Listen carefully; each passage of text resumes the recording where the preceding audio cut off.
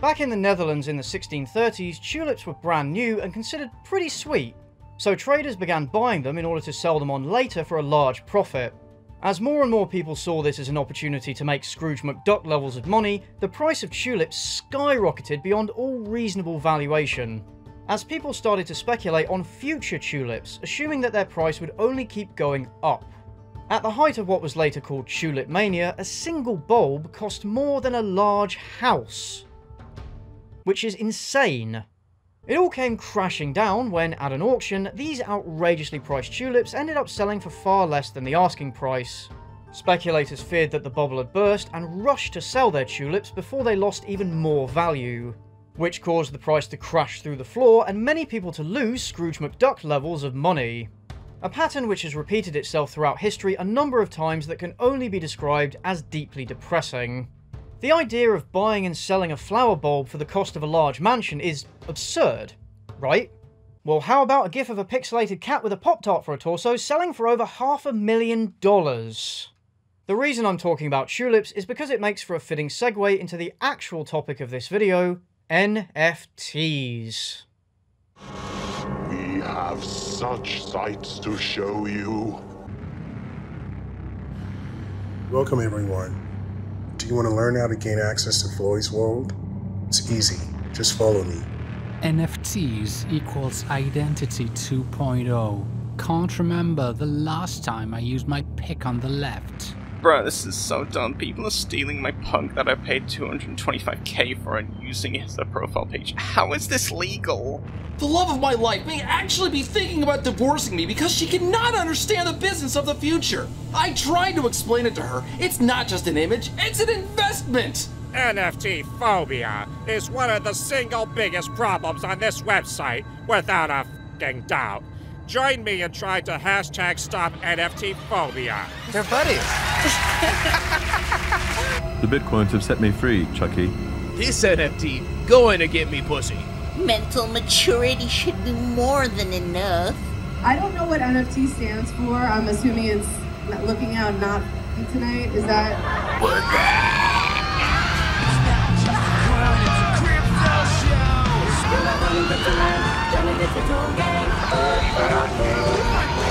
No tears, please. It's a waste of good suffering. Hell is only a word. The reality is much, much worse.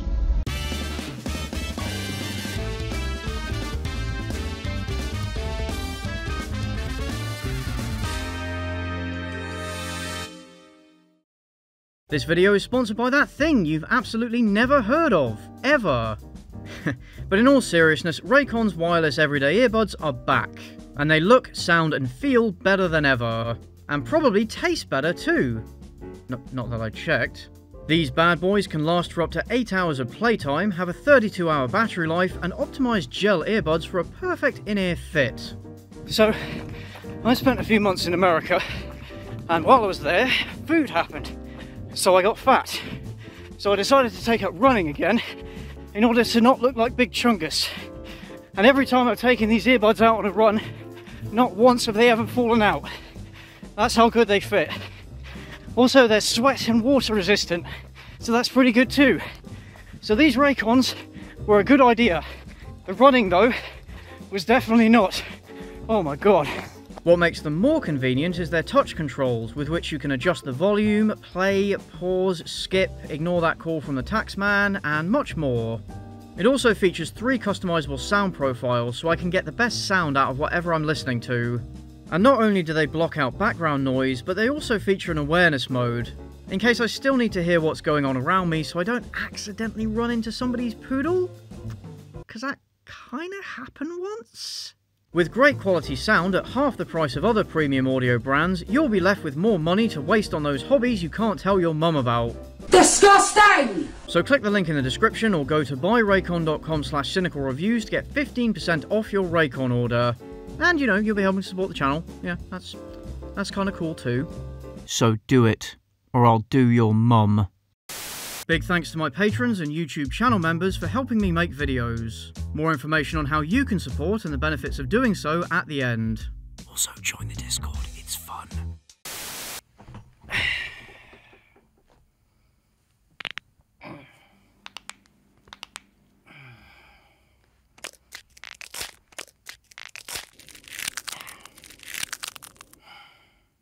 let's do this. Oh yes boys, it's finally time to talk about NFTs and those god-awful NFT cartoons. I've wanted to talk about this for quite a while, and I know that I'm very late to this topic. I was playing Elden Ring, and that's like getting sucked into an endless abyss of time. Oh, what? But the good thing about taking so long to make this is that I got to see how things played out, and I can now speak with the benefit of more hindsight. And I was also able to find more juicy stuff to talk about. So trust me when I say that this video is going to be exceptionally moist. Speaking of moist, the UK is currently experiencing a massive heat wave. Global warming, yeah! So if it looks like I'm sweating my bollocks off, it's because I am. Unfortunately for all of us, the rise of NFTs coincided with the global pandemic, when most of us were stuck in our homes and the internet was our only relief from fatal boredom. And NFTs started popping up everywhere, even being promoted by Jimmy Fallon and Paris Hilton, in what is some of the worst celebrity acting and most unsubtle product promotion I've ever seen. And I was like, I want something that like kind of reminds me of me, but this one, it does. This is my ape. It's yours. It reminded me of me a little bit because I wear striped shirts. I've worn these Hart sunglasses because my daughters, just as a joke, they have them, and as a joke, I put them on. So I've done this. And I love yacht rock and being breezy. So I'm like, yeah, that kind of, and I like the blue. Jimmy, whoever's holding you hostage, just let them release that golden shower video, okay? This isn't worth it. So there's no way you haven't heard of NFTs. But what even are they? NFTs, the blockchain, cryptocurrency, all this stuff is pretty weird and complicated. And unfortunately, a lot of it sounds kind of like this. Moreover, whenever a fluorescent score motion is required, it may also be employed in conjunction with a drawn reciprocation dingle arm to reduce sinusoidal repleneration. It would take multiple feature-length videos to discuss everything in detail. So I'd encourage you guys to spread the algorithmic love and check out some of these other great videos to learn more about these topics.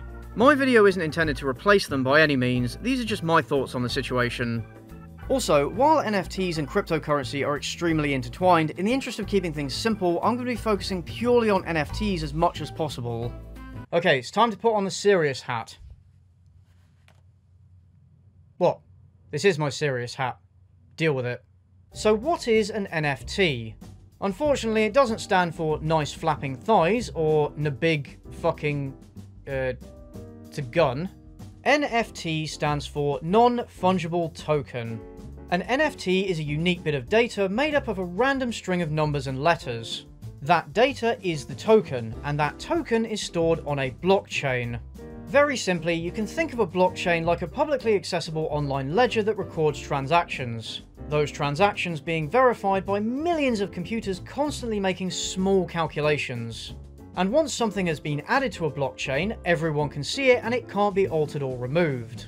That's a big oversimplification, but it's enough for us to work with. Fungible means able to be copied.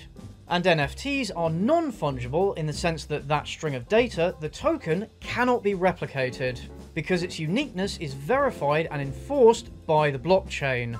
Are you with me so far? Okay, just checking because this confused the hell out of me as well. Most NFTs function as URLs or hyperlinks to something else that has to be stored somewhere outside the blockchain. The program on the blockchain that determines who owns the token and what it links to is called a smart contract. NFTs could, in theory, be linked to anything digital. An NBA highlight video, an exclusive concert ticket, or a virus that directs all your internet traffic to Blue Waffle. Okay, once we start joking about Blue Waffle, I think the serious hat can come off. Yeet! I joke, but that last point about malware, it actually happens. Yo, this is fake, this is fake, this is fake, this is fake. They popped up in my wallet, I clicked on it to delete it. Immediately, they stole 19 grand. When I say NFT, most of you will automatically think of images like this. Even if you don't know what an NFT is, you can't have missed these. They have been popping up everywhere like weeds.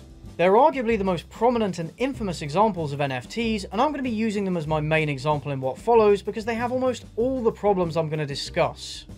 Nah, there's got to be a way of turning pictures into profit.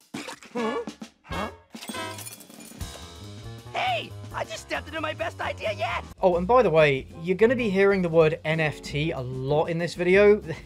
There's really nothing I can do about that. But if you've given up on life, try taking a drink every time I say NFT, and you'll achieve that state of blissful unconsciousness in no time. Nobody seems to like NFTs. We didn't find anybody who actually had anything positive to say about them. That doesn't mean they're not here, but it just goes to show what a crazy minority people who like these things are. Since their rise to prominence, NFTs have seen an enormous amount of hatred online, to the point where artists have created websites dedicated to mocking them, and whenever a large company or celebrity says they're getting into NFTs, it goes down about as well as a K-pop concert in North Korea. And some companies are even using the NFT Backlash to appeal to their fellow kids, with mixed results. And whenever something bad happens involving NFTs, like them being lost in a hack or someone accidentally selling their $1 million drawing of a rock for 1 cent, the reaction is almost universally one of derision and schadenfreude, to the extent that it even became a meme.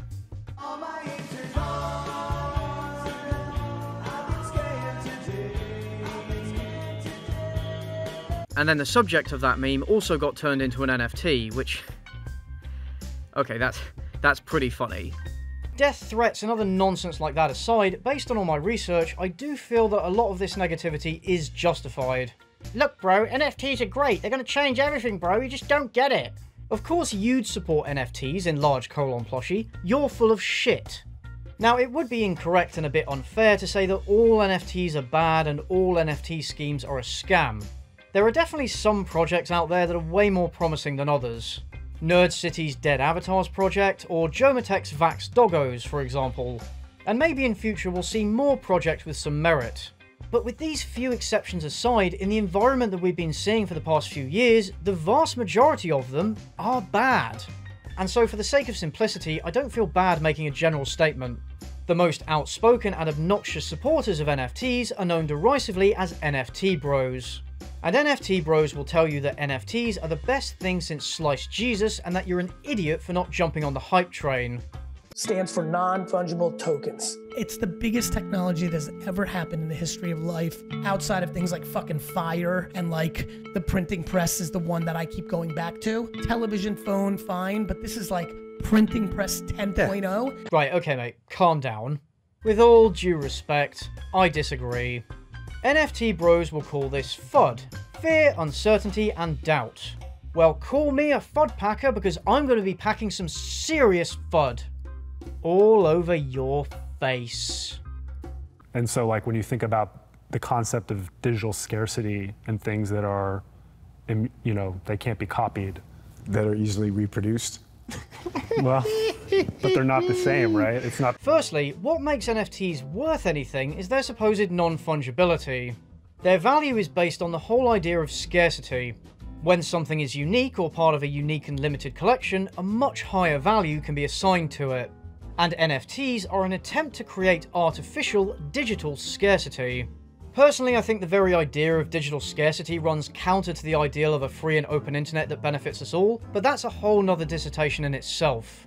But that scarcity only applies to the token, the unique string of numbers and letters, which indeed cannot be copied.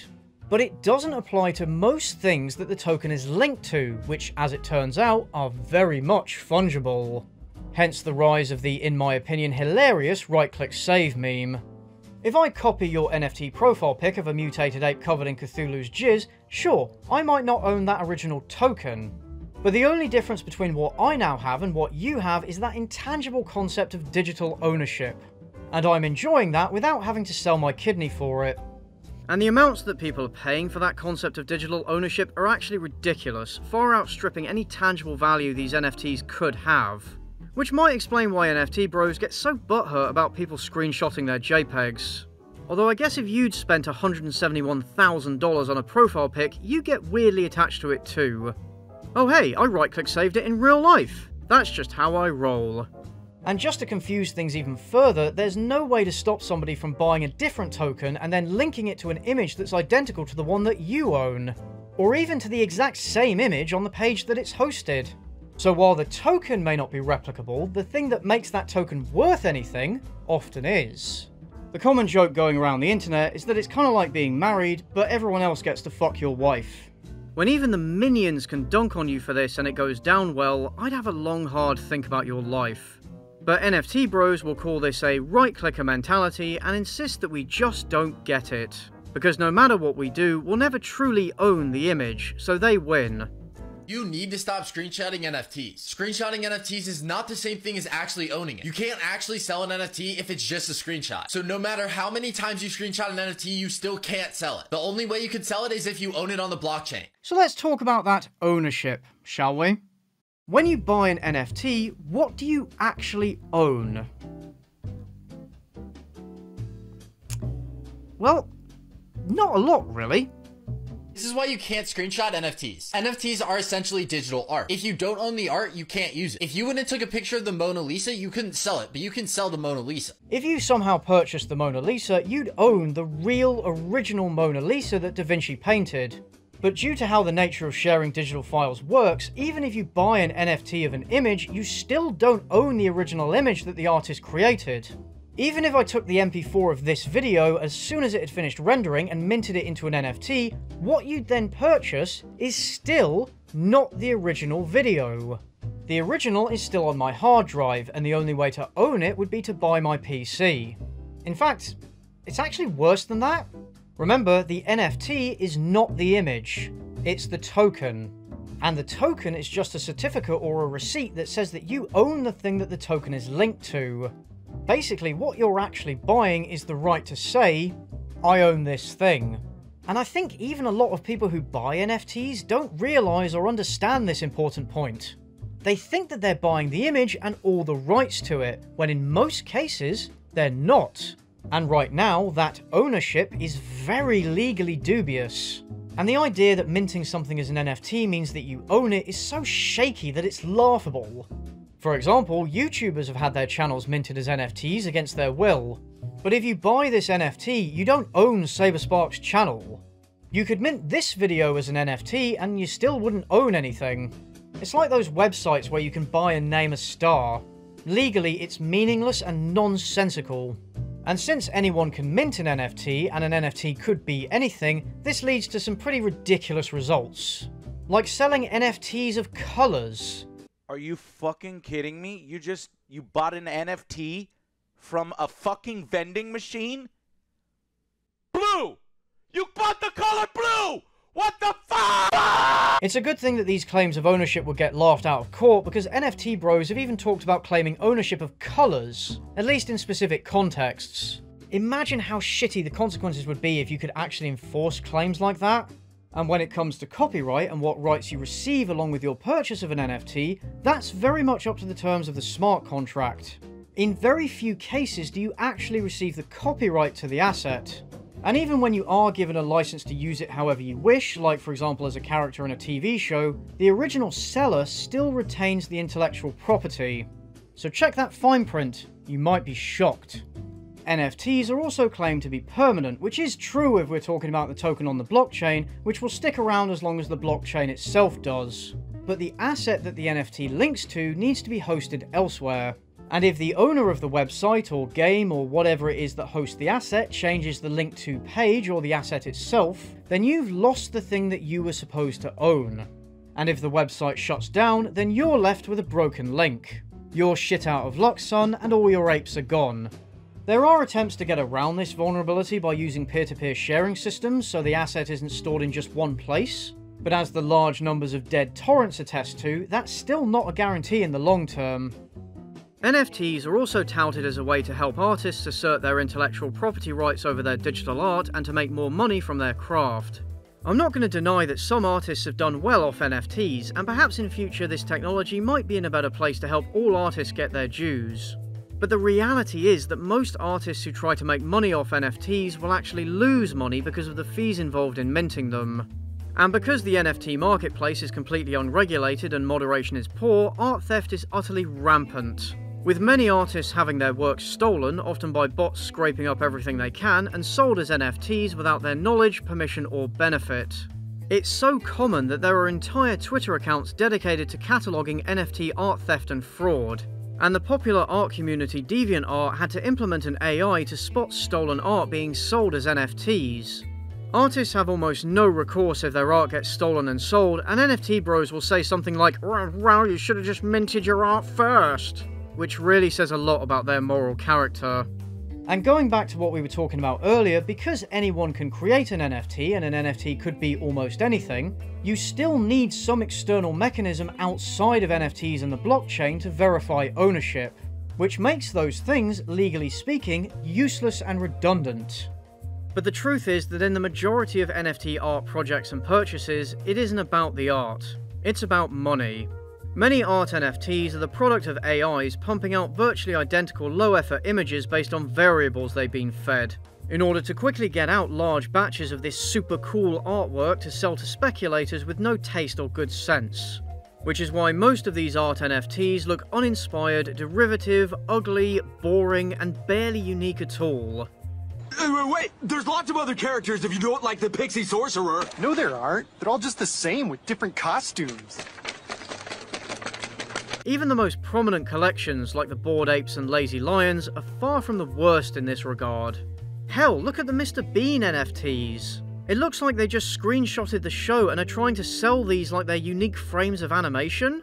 Look how fucking lazy this is. Impeccable timing on their part, by the way. At least it isn't as bad as Madonna's weird NFT project that depicts plants and insects coming out of her vagina. Yes, that's real, and I do regret knowing that it exists. Research at your own caution. It will not be your proudest fap.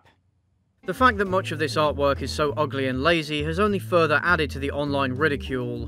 Because if you're going to remortgage your house to buy a JPEG, it should at least be something you can whip out at a family reunion without disappointing your grandma. And again, all that expense is for something that's not tangible.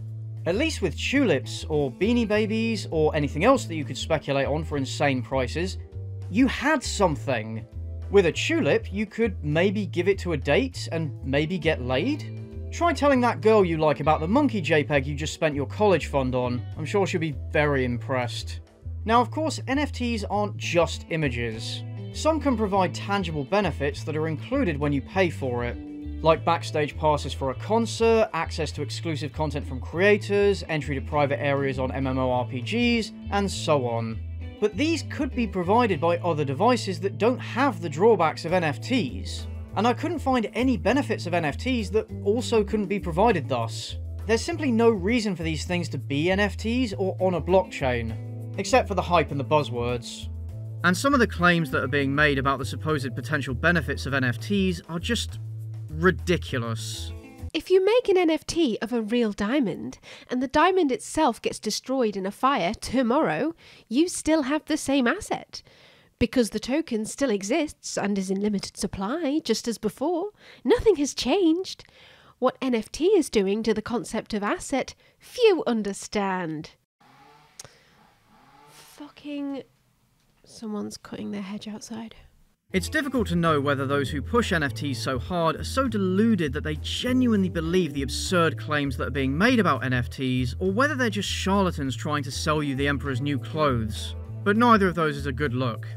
Wow, NFTs can really save the rainforest and protect indigenous rights? Yeah, how about no?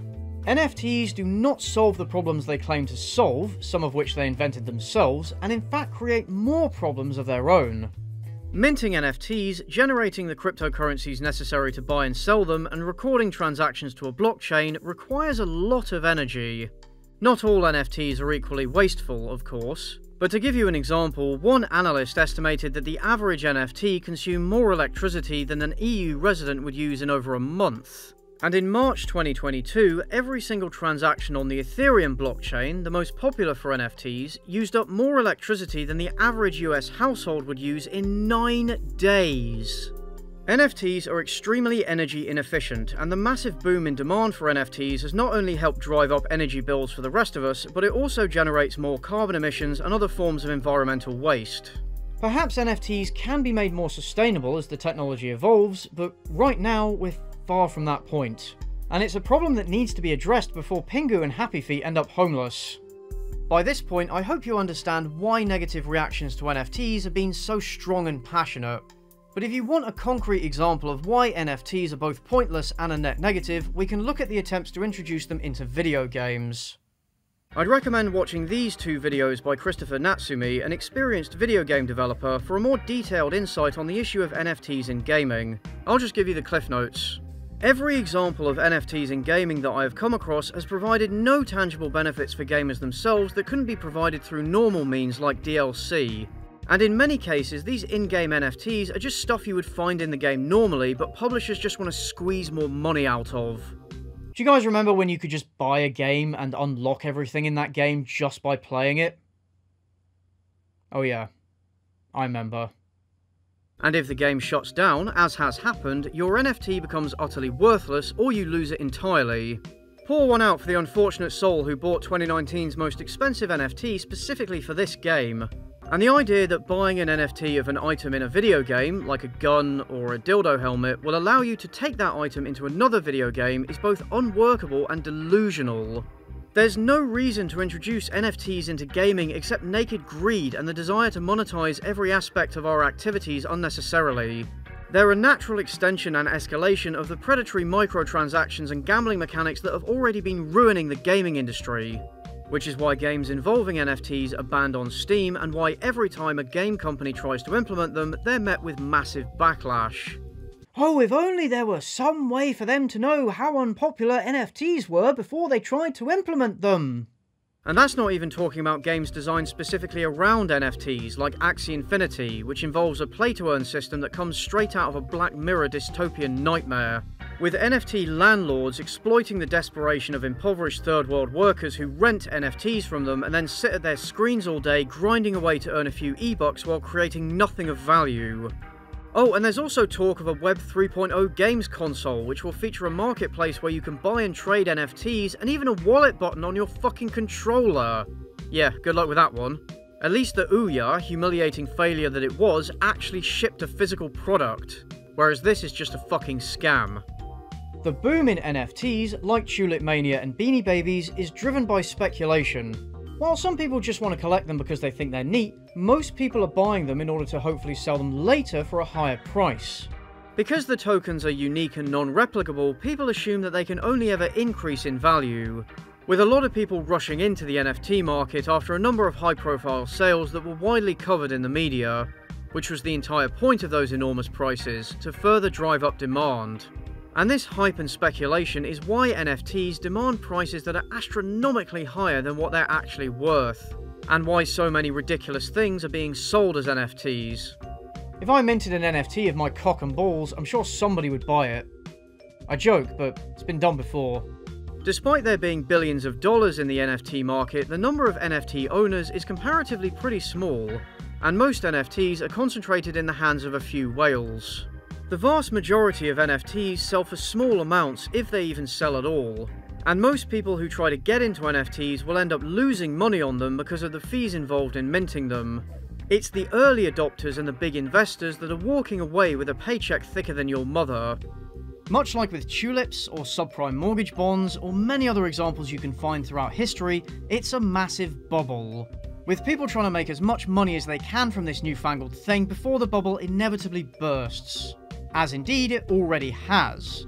And since the pursuit of money above all else is the entire point, NFTs have both motivated and enabled a mind-boggling amount of scummy behaviour.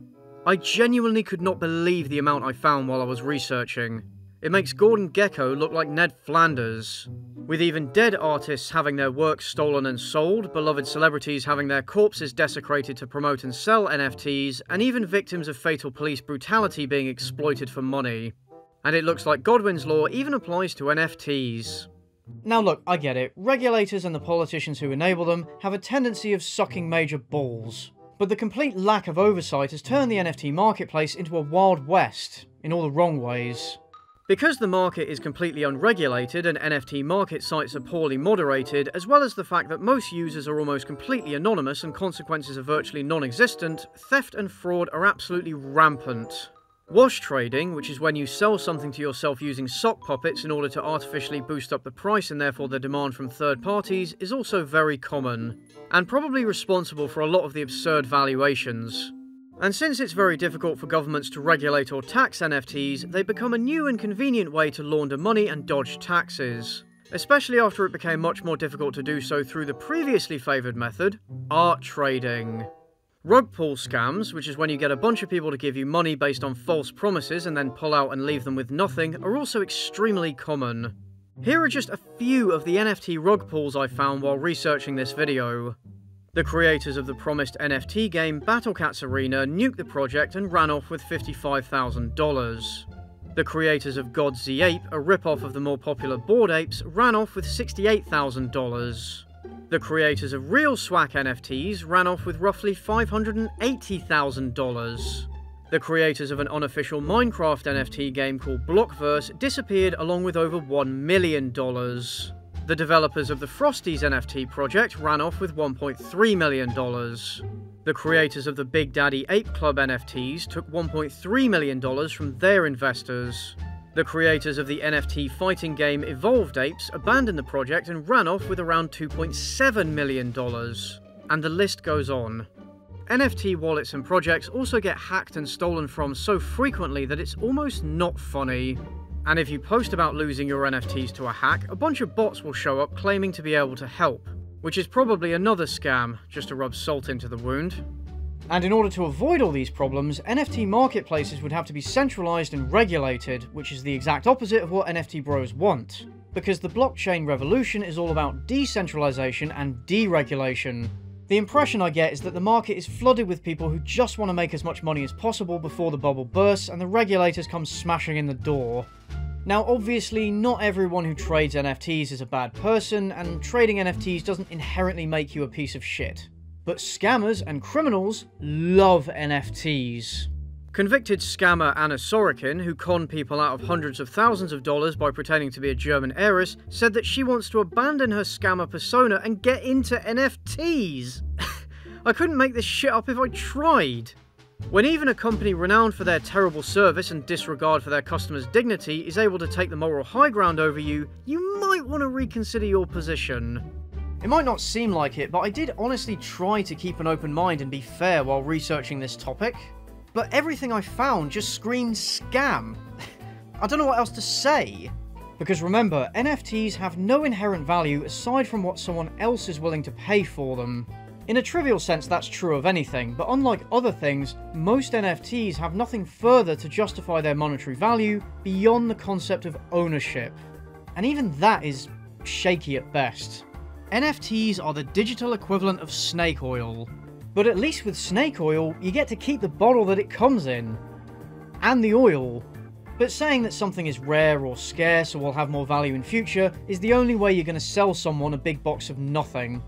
These NFTs operate like a bigger fool scheme, where the whole point is to sell them onto someone that you can dupe into thinking that they're worth more than what you paid for them in an infinite chain of bigger idiots. The problem with this, of course, is that eventually you're going to run out of idiots. In that sense, they're similar to a pyramid scheme or a Ponzi scheme, which is where you have to recruit more people in order to make any money, and out of all the investors, some get their money back and act as social proof to the others, while most people who buy in either don't make money or actively lose it. If you're an early adopter, sure, there's money to be made. But if you're not, you'll be the one left holding the worthless bag of shit when the music stops. Everyone wants to be the pump, and no one wants to be the dump. So NFT bros need to appeal to gullible people who want easy money and are thus easy targets for these kind of schemes. And that's why NFTs need to be hyped up, because doing so keeps the gravy train rolling. It's why NFT projects are willing to spend large amounts of money to display ads in Times Square. It's why you'll find bots spamming everywhere to promote NFTs. And it's why celebrities are being encouraged to get into NFTs and sometimes even just given them for free to promote them. Because when you've got ringing endorsements from such credible celebrities as talentless nobody Paris Hilton and vagina-steaming pseudoscience-pushing Gwyneth Paltrow, you know you're onto a quality product. They might even hire celebrity impersonators to get people hyped up for their NFT convention or stage fake protests outside their convention to make NFTs look cool somehow. By whatever means, NFT bros have to hype the absolute shit out of NFTs because they have to convince someone that they're worth something in order to make good on their investment. And also because maybe they need that psychological self and mutual validation that comes from being in an exclusive club, however cringy. And these clubs are very important when it comes to understanding NFT culture. Because these NFTs are fundamentally worth jack shit, in order to make money on them, their creators have to convince people that they're the hottest new thing that you don't want to miss out on. Which is why they make it about being part of a community that is so exclusive, exciting, glamorous, supportive, and lucrative that it justifies the price of entry. But if you want to buy your way into one of these exclusive clubs, let's say the biggest and most high profile, the Bored Ape Yacht Club, the cheapest Bored Ape NFT on sale on OpenSea right now costs $130,000. Better stop buying avocados and Netflix, you fucking millennials. This need for hype has created an almost cult-like mentality among many of these NFT bro groups, where toxic positivity is encouraged and criticism is dismissed. Again, the comparison to multi-level marketing schemes is pretty apt, and this mentality has led to many well-documented examples of cringe. Oh,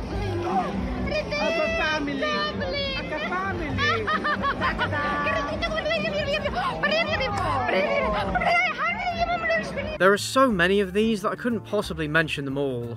I'm educating women right now about NFTs, and I'm hearing these women say, my brain haven't worked like this in weeks, months, and years. A natural, genuine smile came across my face. I'm thankful. Like, imagine going to a convention to meet fellow NFT enthusiasts and bond over your ridiculously expensive JPEGs just to get called a virgin by Amy Schumer.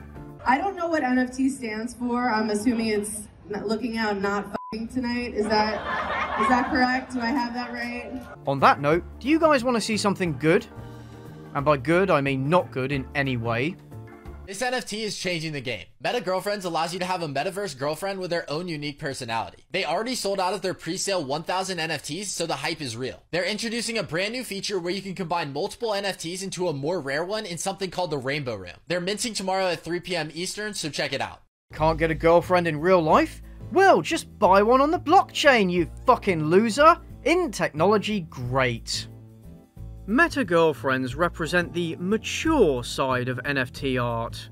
They are randomly generated using over 600 traits across 20 categories to guarantee each one comes with a unique personality. Unlike real women, am I right? Meta girlfriends are fully clothed and visible from the waist up in public. Nice spelling job there. Having a meta girlfriend in your wallet is your key to the members only area where you'll gain access to view her full body and private not safe for work content. Yes, you are really paying to see a mass-produced cartoon woman's titties. I'll give you a hint, all those titties look the same. And Google is free! This is sadder than an anime body pillow, because at least with a body pillow, you can actually fuck it. Anyway, the point is that when you buy one of these art NFTs, it isn't really about the art, because the art is crap. It's really about you buying into a community and an ongoing project in the hope that it will eventually make every member of that group rich. Just believe, invest, spread the word, and don't tolerate any FUD, and we're all gonna make it.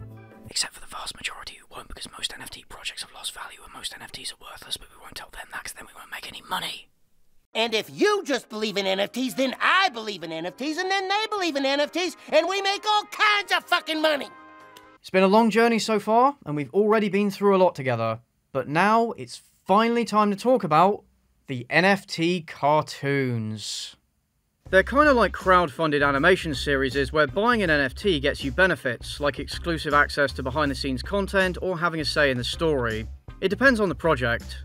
But they really exist to generate hype and attention to their associated projects, to fulfill part of a roadmap of an ongoing project, to inspire its existing members and encourage more to join. They are essentially propaganda to get you to buy NFTs. But this propaganda is more shameless than those old cartoons that existed purely to sell you toys. And they are of far, far worse quality. Now you're all set. Just come back to FloydNFC.com and buy your way into Floyd's world.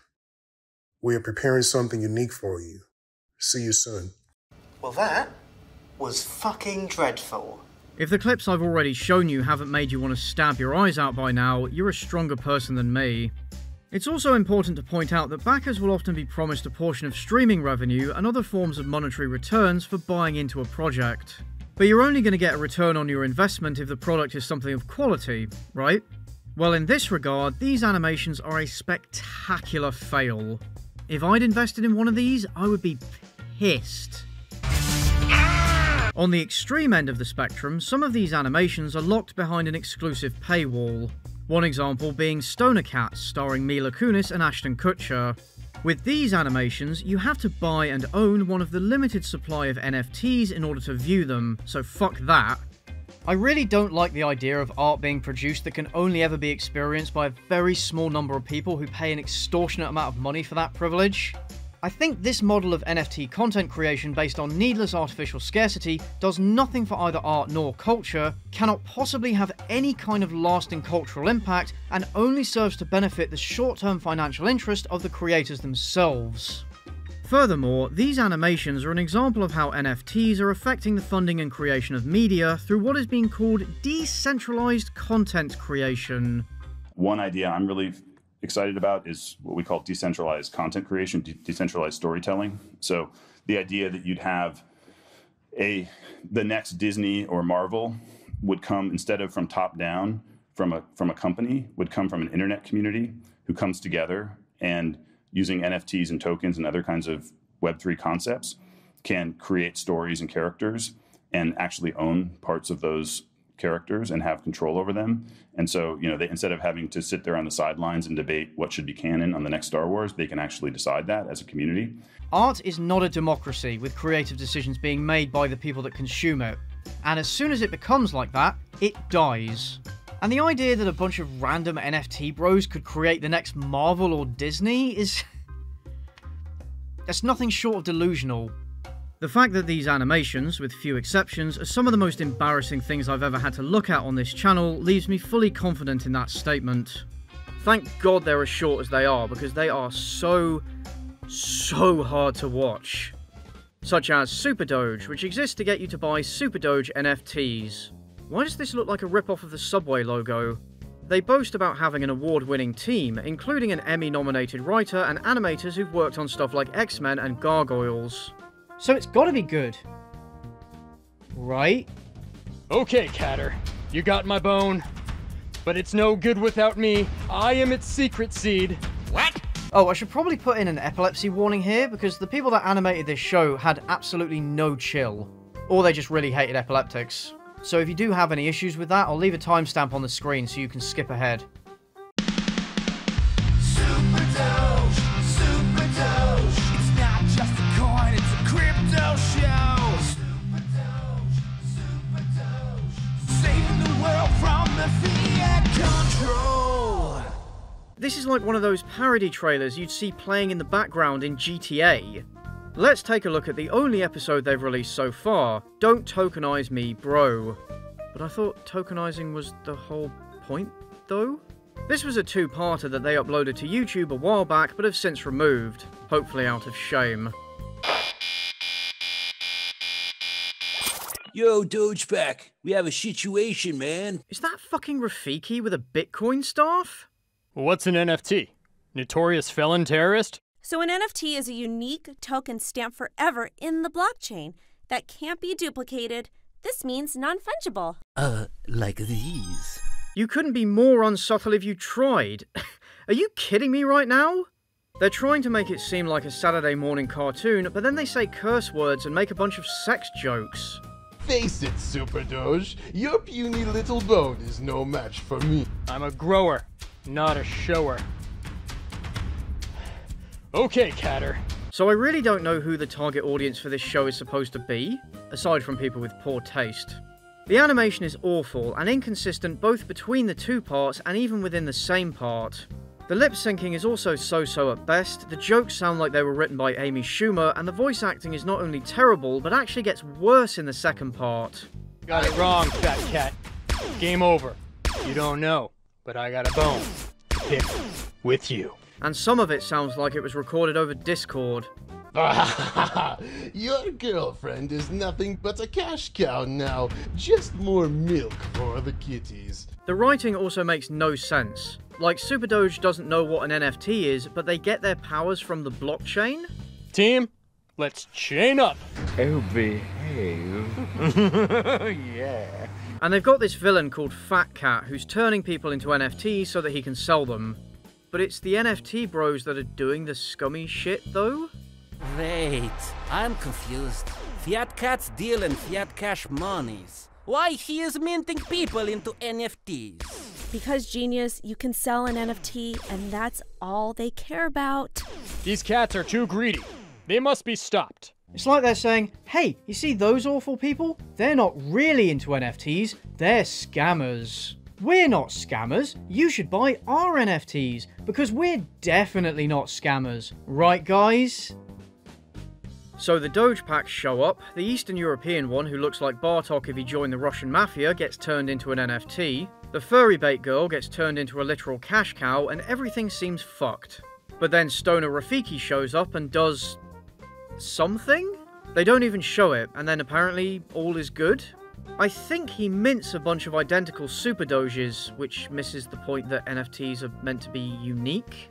I think that's what's going on? I can't even tell with this nonsense. Fat Cat turns into a kaiju, but instead of using this newfound power to crush SuperDoge, he just fucks off? Did they run out of money or something? And no boner army shall stop me. That's funny, man. You just said you have a boner army. Just saying boner isn't funny, and having him point it out also isn't funny. Oh, and I thought that once something was minted into an NFT that it couldn't be undone. I thought that was the whole point of the blockchain. So them being freed at the end also makes no sense.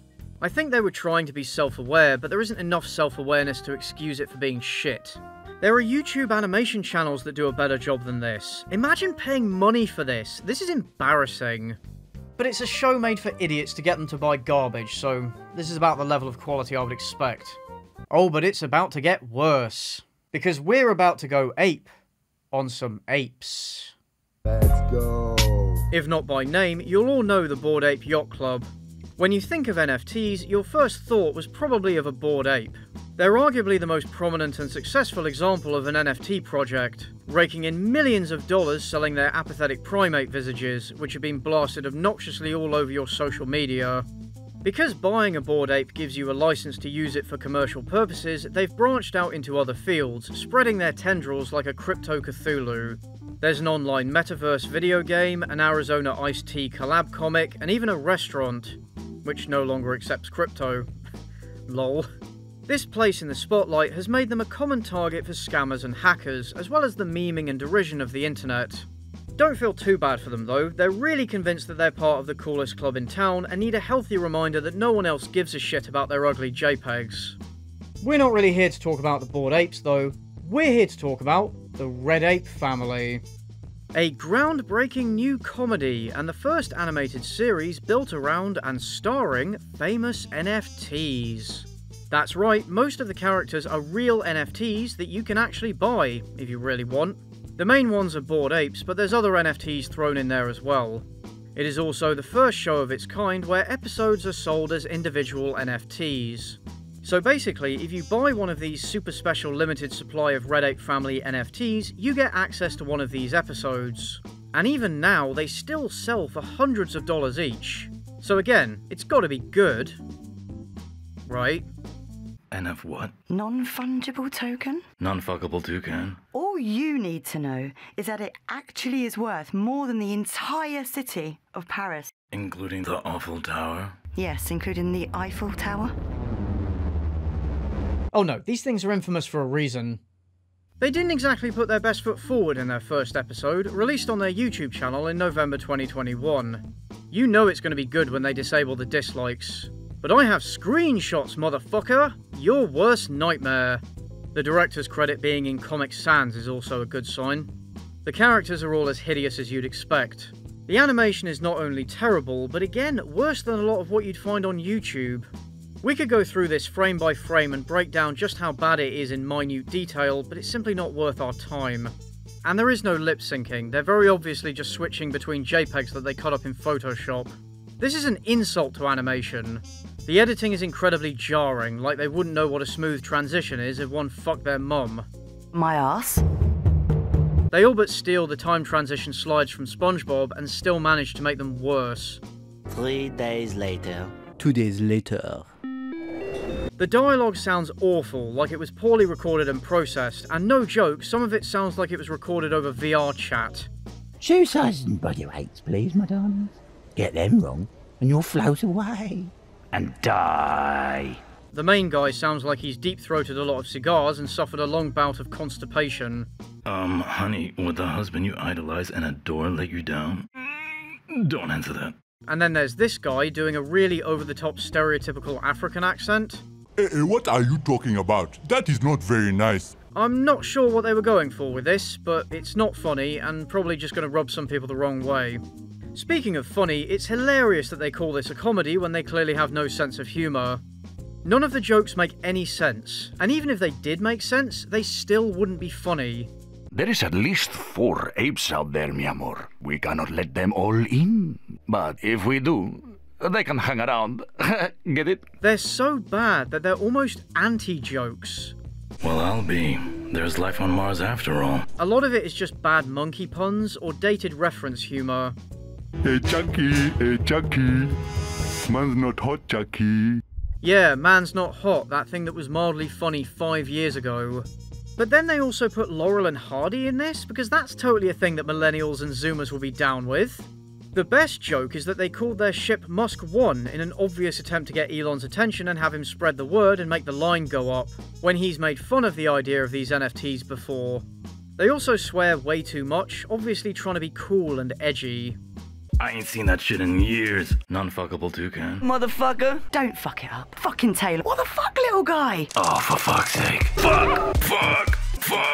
And of course, the writing is total dog shit. And how about the rest of you cheeky monkeys? We're not monkeys. Do you see a fucking tail on my ass? But you described them as monkeys like a minute ago? These young monkeys are Caesar and Hunky. Yeah, the dialogue is awful, and there are so many lines where I have no idea what the fuck they were talking about. Sick. Size 14 and 200 kg, my man. What that? Naughty. The story and pacing are so confusing. Characters are introduced and we have no idea who they are or what their relationship is to each other. Wait, this is meant to be his wife? Why is she unshaven now? What? The plot centers around a bored ape called Chucky who steals a USB stick containing the most expensive NFT ever made. And can we just acknowledge how funny it is that the first episode of an NFT show is about stealing NFTs? Pursued by androids from the museum, they run away to Mars. And Donald Trump is there, for some reason. They arrive at their new home, their neighbours spot them, and it abruptly ends. I'm skipping over some details, but you're not missing anything at all. So much of it just conveys no information in terms of narrative. You know we are gonna party hard, man. Where the girls them there? Oh, here we are go. Oh, hey, what is, man? Bomber clot, man. Who them? Them here me hard. Me don't know you. Move your bomber clot, man. I see. That was very insightful and profound. Watching this was like undergoing a bad trip. Everything is so ugly and nonsensical and disorienting that at the end, all you can do is ask yourself what the fuck you just experienced. Imagine paying hundreds of dollars for this shit. Apparently they raised over $1 million just for this episode. Now, I'm not accusing them of anything, but I've also never wanted to see the receipts more badly. But again, it's not about the animation. It's about the hype and cultural impact and making the line go up. Yeah, this is a good start. Yep, real good. But it doesn't stop there. One of the advantages of taking so long to make this video is that in that time, they were actually able to release episode 2.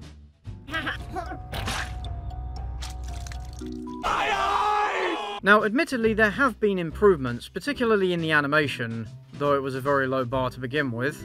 They even kind of admit that the first episode was shit. It was fucking awful. We were in a universe where we had no backstory or character arcs, and you had a fucking British accent. Hey, well fuck you too! But at the same time, they also act really salty towards the people that criticised them. People hated it. I saw another universe too, royally fucked by the way, creatures called trolls, who were trapped in a thing called YouTube. Call them trolls all you want, but you still acknowledge that they were right. You're a brilliant scientist, but your accent and character traits fall in line with racist stereotypes. No, they were assholes. Virgins making reaction videos in their mother's basements, all talking about how shitty we are. It's funny that they say that when most NFT bros have the sex appeal of the average Discord mod.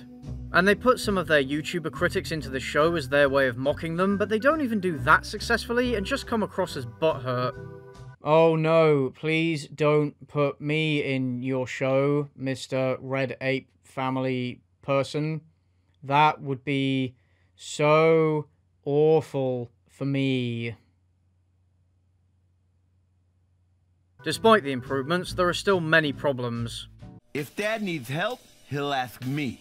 If he needs fleas off his back, he'll ask you. Animation flaws are still pretty common, the characters still look hideous, and the jokes are still garbage tier.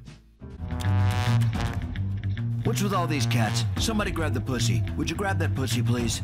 Why is Trump even here? I don't understand. Oh, and if the Bored Apes weren't ugly enough for you, they introduced these fucking things, who are getting their own spin-off, so that's something to look forward to. The voice acting is also still terrible. Hey, that's my kid, fat fuck! The name's Fat Fucking Ape. And the villain has the most exaggerated Indian accent I've ever heard. Do you have a degree from the University of Phoenix? No. Then shut the fuck up. Bring the NFT to Mesquil or Hunky dies. Was that racist? Is this racist? I don't know, man. This feels kind of racist. The story is somewhat more coherent, but still uncompelling. I want nothing to do with NFTs. I make an honest living now. So they're admitting that NFTs aren't an honest living?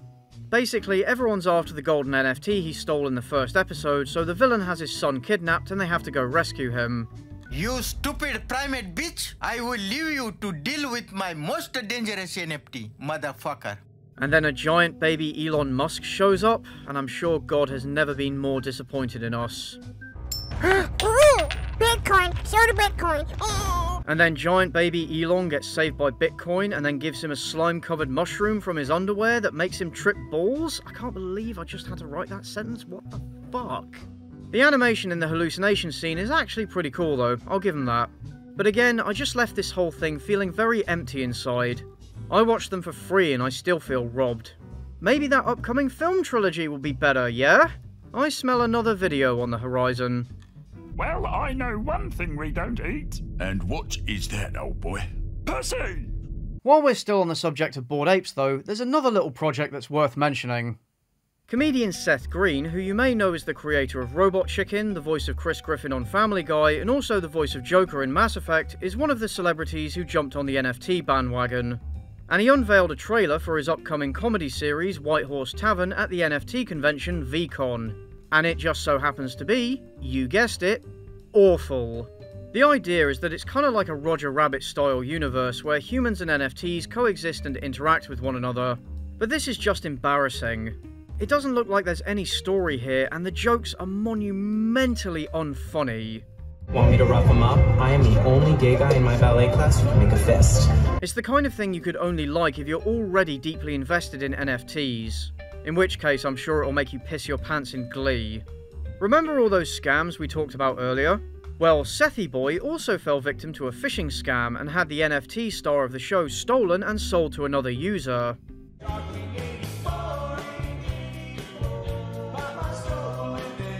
Because of the way these Bored Ape NFTs work, if you own them, you own the commercial usage rights to them. And despite Seth's protest that he had not lost any rights because the art had been stolen, he still ended up paying some random guy called Darkwing84 around $300,000 just to be able to continue making his dogshit NFT show. Which is fucking hilarious, and makes a mockery of the notion that NFTs somehow protect creators.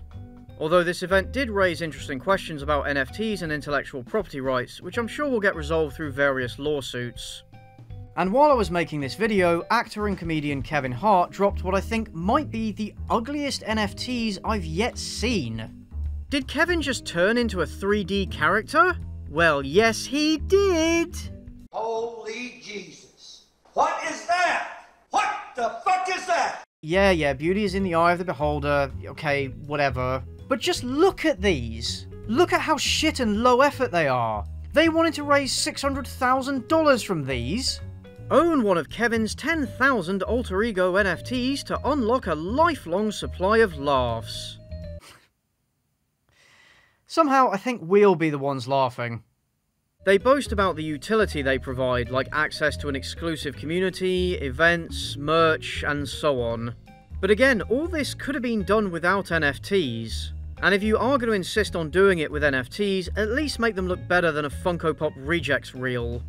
Alongside these NFTs, he also released an animation called Confessions from the Hart on Roku TV. It's basically a computer-animated anthology based on his Instagram TV series of the same name, in which he recounts some riveting life stories. This is a story from when I was in Scandinavia, and I got food poisoning, and I ended up shitting on myself on stage. Great, well, I'm off to go kill myself. I don't know how this is possible, but somehow this animation is of even lower quality than the NFTs. Children's animated shows from 3 decades ago, like Reboot or Donkey Kong Country, look better than this. I don't care how interesting his stories are, I couldn't stand to watch them if they're being presented like this. I would be ashamed to put my name on this. But if his name weren't attached to this, no one would give a shit. This is the quality content you're buying into? How can you look at this, and these, and not think that you're being mugged off? I refuse to watch the whole thing because I'm not giving this crap any more of my time and attention. This trailer tells me everything I need to know. The worst of all these animations, though, has to be Cryptoland. Truly decentralized, investors paradise. Ooh, ooh, ooh, all you need, oh yes, it's here. Technically this isn't an NFT cartoon, but it does involve NFTs, and it's just too awful not to talk about in a video like this, because fuck Cryptoland. You may have already heard of this one, because it went viral at the start of this year for being shit. Cryptoland is a project that claims to want to buy an island in Fiji and turn it into a paradise for cryptocurrency enthusiasts. And I cannot imagine anything less appealing. Except perhaps a Reddit mod meetup. Speaking of which, when one of the founders was asked what the age of consent would be on the island, he responded, "Mental maturity should be more than enough." Well, that's horrifying. He then tried to say that it was due to a misinterpretation of the language by a non-native English speaker. Yeah, okay, sure. In fact, Cryptoland reminds me of Reddit Island in terms of how delusional and most likely an outright scam the project was. Imagine Rapture from BioShock if it were designed by Mr. Bean. It's like a little Disneyland for crypto lovers like us. See, they were selling NFTs which entitled the owner to a 1-acre plot of land on the island, along with the opportunity to develop the land and infrastructure, with the NFTs going for over $1 million each. What's amazing about this whole project, Cryptoland, I'm actually buying an ultra rare one of one in a collection of 10,000 NFTs, and that's dope, right? But like that ties to this actual piece of land, so I'm actually buying my first piece of land. Except there was one slight problem.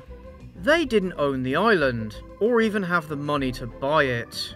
There was no existing infrastructure on the island, and the amount that they would need to actually build everything they wanted to build would run way higher than their estimate. You were effectively buying theoretical land. You would legitimately have been better off buying virtual land in a video game like Second Life. At least that would have had some real value. They also promised that they were going to buy the island using other sources of funding, not the money from the NFTs. But when those other sources of funding didn't materialise, they changed their terms and said that the money from the NFT sales would be used to buy the island, which pissed off what few backers they already had. Whether this was a case of gross incompetence or a rug pull scam, I'll leave for you to decide. I trust you. Don't trust, verify! It's also another example of crypto and NFT bros making up a problem and then offering an unnecessary and expensive solution to that made-up problem. We believe in the necessity of having a place where the community can join together, and so the question then becomes, what are the best places to go? Rent an office. The creators also responded very badly to criticism, allegedly sending Molly White, a writer who documented and criticised Cryptoland and was responsible for it going viral in the first place, a cease and desist letter. There's a whole lot more to this story and I can't possibly talk about it all. Kira TV has a whole bunch of videos talking about it, so go check them out for more info. Cryptoland has been called the Fire Festival of Crypto, but at least Fire Festival actually put on a festival? As shitty as it was? Whereas Cryptoland is just never going to happen. As funny as it would be if a bunch of crypto bros went full on Lord of the Flies, the project seems to be dead in the water. Now, we can finally say that Cryptoland exists. No? It exists in digital form, but it exists nonetheless. Oh, there it is!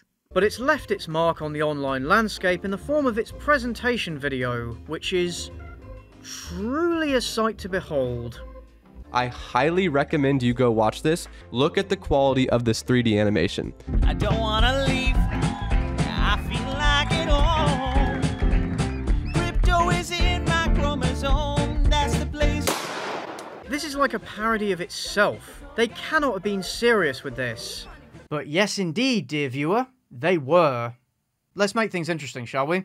I'm going to take a shot every time he says crypto. Hi, this is me, Christopher, a crypto degen with a crush for crypto kitties. I'm on my way to Cryptoland, the #1 crypto destination on Earth where crypto enthusiasts, or crypto landers like we're called here, can meet with like-minded individuals in real life. That's how I became King Crypto Lander. Great, and now I fucking dribbled on myself. I'm going to be like this for the rest of the video. It's simultaneously a piece of promotional propaganda and circle jerk theatre.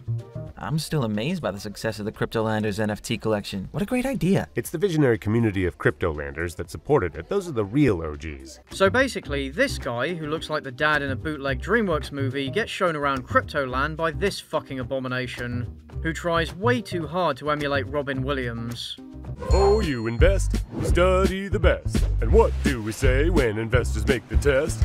Let's make a deep dive so we can survive. You don't want to end like my Mt. Gox friend. This reminds me of Food Fight in all the worst ways.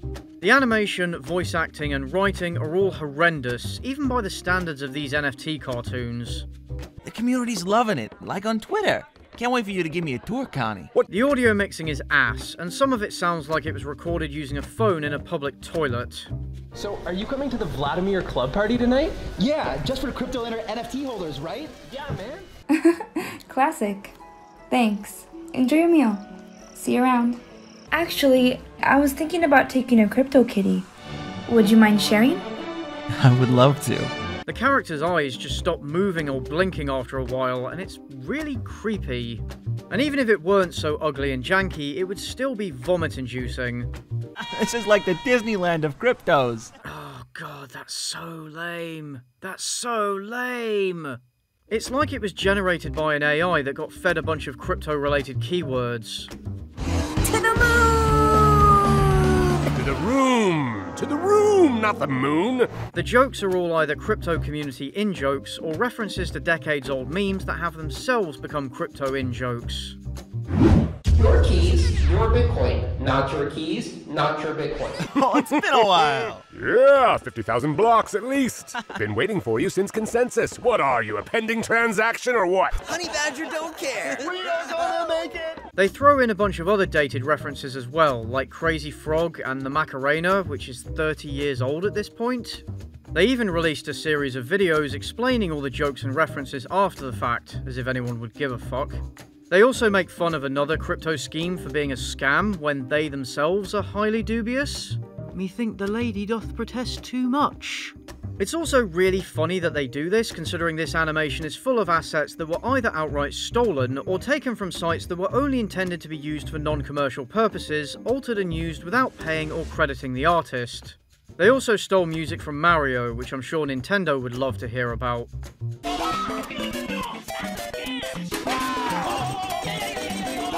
At least they have gender-neutral bathrooms, I guess. There's only so much I can say about this atrocity before my brain goes completely numb. Watch it yourself if you want more, but I feel like what I've shown speaks for itself. It's like it was made by people who've never interacted with another human being. This grotesque nightmare would not convince me to buy crypto. You have to be so deeply invested in the crypto mindset to get through this without developing an opioid addiction. Oh, and crypto is really not going to get you laid, bro. Start a YouTube channel instead. That gets all the pussy moist. Not that I would know. These are far from the only NFT animations, and there'll certainly be more. But as long as these animations are more interested in jerking off their culty investors than they are in making something good, I have no faith that we'll see any improvements as far as they're concerned. We've only barely scratched the surface of the maelstrom of tomfuckery and cringe that is the NFT sphere. I do, however, derive some satisfaction from seeing the bubble burst, as over the last few months, the NFT market has experienced a decline as dramatic and hilarious as that of Boris Johnson, with NFT sales collapsing to only a small fraction of what they were at their peak. a crash that coincided with a downturn in the cryptocurrency market as a whole. And I'm sorry, but if you're going to go around calling your NFT of the first ever tweet the Mona Lisa of NFTs and try to sell it for the price of a small island, I'm not going to feel bad for you when it goes tits up. Despite this, like chlamydia, I don't think NFTs are going to go away anytime soon. For better or worse, these things are going to try to squeeze their way into many more aspects of our lives. Perhaps the many issues with NFTs can be mitigated or solved over time as they receive more attention from mainstream institutions and the law.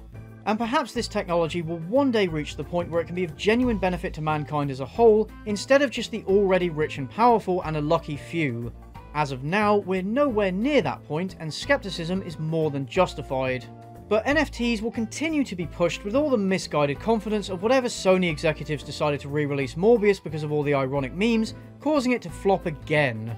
Maybe third time's the charm? But I suppose if this YouTube gig doesn't work out, I can always release my own line of Stone CJ NFTs to fund my plastic crack addiction. This pic goes hard, feel free to screenshot. And remember, it is always morally correct to right-click save. And nothing of value was lost. Okay, once we start joking about blue waffle, I think the serious hat can come off. that didn't really work out that. While I have you here, go check out NFTs Animations, who put together this awesome channel intro for me. Nice job, man. Link to his channel's in the description. Also, I have a second channel now, and a PO box, so you can send me stuff. Thanks again, and I'll see you in the next one. All right, I'm going to just run this one a few different ways, and hopefully I get you what you need here. Overly excited, bit horny, very cringe. Gotcha. All right. This NFT going to get me pussy. This NFT going to get me pussy. This NFT going to get me pussy. This NFT going to get me pussy. This NFT going to get me pussy. This NFT going to get me pussy. This NFT going to get me pussy. Do any of those work?